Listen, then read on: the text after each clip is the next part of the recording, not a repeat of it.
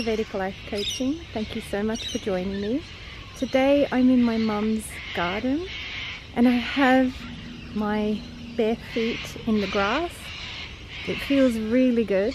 I've got the dew all on my feet and it's freezing cold, which is also really good. And my mum told me that this practice of putting your feet in the morning dew in India is considered to really benefit the eyes. And I've just been doing it for the last 2 or 3 days, and truly my headaches, I was getting regular headaches, and the top of my spine has had problems, and I'm going to get some acupuncture done soon, which I've never tried, so I'm excited to try that. But I can honestly tell you, this practice of putting my feet in the dew has been helping my headaches, and it's been helping me ground. It's really helped me ground.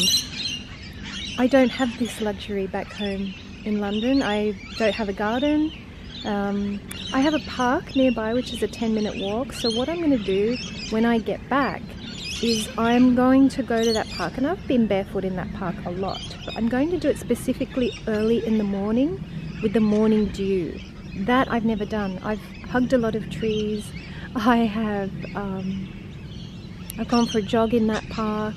I've done all these various healthy kind of things, but I've never done this morning dew thing, and this is wonderful. I really stress that you should just have a look. Get the feet in the morning dew.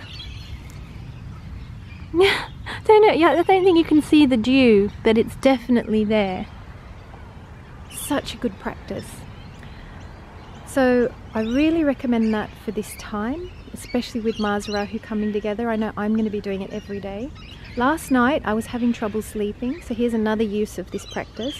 I was having trouble sleeping. I was up at about 3 AM, had all these ideas in my head. I actually did a bit of meditation, which is a good time to do it. If you wake up at that time, do some meditation. So I didn't need to do it this morning. I just came out here, and while I was kind of in bed awake, because it's very hard to ground when you're in bed and you're horizontal, very difficult, I just thought of me standing here. And that's why when I get back to London, I'm going to, I've now always got this memory to refer to. It's in my muscle memory. I know how cold and wet it feels, so I can always just refer to it. And I've been noticing during the day when I want to ground, what I used to do in London was I would just walk deliberately outside and I'd feel my feet touching the earth, and I'd kind of bounce a bit and get the energy down into the legs. And as people interested in stellar stuff as we are, we need to do some grounding. So that's one spiritual practice. Oh yeah, and I was saying that when I go to London, I'm going to do it again just to build it into my muscle memory, so that, you know, if I'm stuck somewhere or and in London it's especially important because the number of EMFs, electromagnetic frequencies, and the noise there is huge.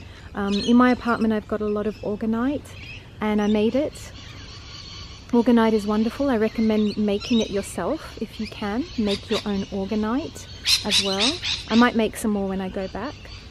But another spiritual practice I have for you today is a very basic one, and I'm going to try and up the coaching style content and tips and things over this Mars Rahu period. I'm going to try and deliver more to you guys because I think we need more of these messages, especially over the month of June. So I'm going to try and do more of this content.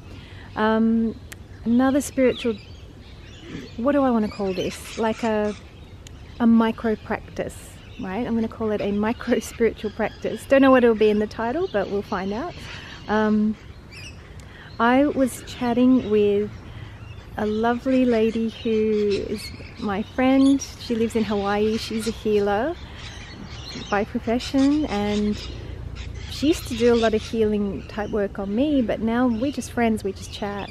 And I was on Skype with her the other day, I think it was last Monday, and I was telling her, because we always tell each other what we're up to and what kind of spiritual things we're working on or how we're growing or whatever.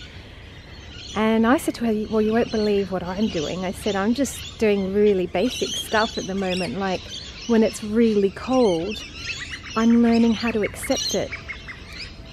And I just thought that was trivial and embarrassing, but I said that to her, and she said to me, oh, no, no, no. She said, you don't underestimate the power of that. And I was like, wow, because she's really advanced on this path, and she's psychic, and she can do all kinds of things.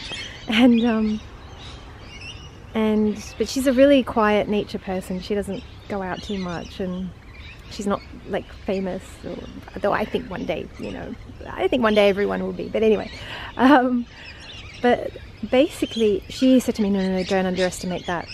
She said, that's such an important spiritual practice. And she said, because what you're doing is, even in the most trivial circumstances and situations, you're taking control. And I thought, wow, because I said to her that when it's really cold in the house, because it's not like, apartment living is so different. It's like in my apartment I'm super warm and I hardly ever feel any cold, and it's just it's like a bubble. And being in a rambling house, is a different experience. I haven't done it for a really long time. So I said to her that, like, when it's really cold and I'm in the bathroom, and what I'm doing is I'm just saying to my body, I'm noticing my body tense up, and then I'm going, oh, I'm tense, relax. And I just relax into it, and I go, hey, it's cold, I accept the cold, I'll relax. What's wrong with cold? It's fine. So I'm deliberately relaxing my body when it's cold, right? That's my latest spiritual practice. And I honestly thought it was a silly, trivial thing, but she said to me, no, no, no. She said, if you can achieve that in the tiniest of places, in the smallest of spaces, in the smallest moments, then you're doing something really big. And I thought, wow. And I thought, okay, because it's another way of taking your power back. And it's one of the reasons, this is another trivial thing that I'll share, it's popped into my head. It's one of the reasons I bought a sewing machine, and I was teaching myself how to sew, but I'm not very good at it. I don't have a talent, but I was teaching myself to sew because I was like on this mission, this was some years ago, to take my power back from corporations and, all that kind of thing. But I buy clothes, so, I don't make them. I wish I had the talent for it. Oh my goodness. I'm sure Karl Lagerfeld would be very proud of my sweat top today. Karl, if you're watching, please, I haven't lost control of my life. He said sweatpants are a sign of defeat. You lost control of your life, so you bought some sweatpants. Firstly, this is not a sweatpants, it's a sweat top. So I think I'm not doing too badly. All right, I'm rambling now, aren't I? But I'm going to try, guys, and keep a little bit more in touch, do a little bit more content, do a little bit more motivational coaching, positive content over this next couple of weeks, because I think we all need it. I know I need it. Look at me, I'm grounding. I've got my feet in the dew and I'm loving it, and there's leaves and it's sticky, but it's cold as well. Very good to be cold now and then. Okay, and I can just see it's 8 minutes, so I better turn this off. Thank you so much for joining me, and I'll see you next time.